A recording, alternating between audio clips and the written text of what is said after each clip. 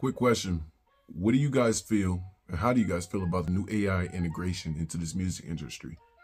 For me, personally, I feel like it's gypping an artist. Using the artist's likeness to create songs or any form of creativity where the artist would normally get paid if they did it themselves. Using their likeness, I feel like it's gypping them. It's taking out of their pocket. Usually when people are going to look for an artist, they're going to look for their likeness. This is what they're going to pay for. So if you're using that likeness for your own personal gain or making your own personal songs, I feel like you're gypping the artist. As far as beats and everything else goes, honestly, I feel that's cool. That's creative. You know what I mean? Making it easier for bass lines, making it easier to play instruments, things like that. The AI generated world or something like that, that's cool. It's a lot of shortcuts, but it does take away from creativity. And it's honestly what a lot of us producers and artists are in this game for.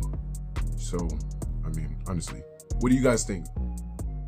Let me know in the comments below.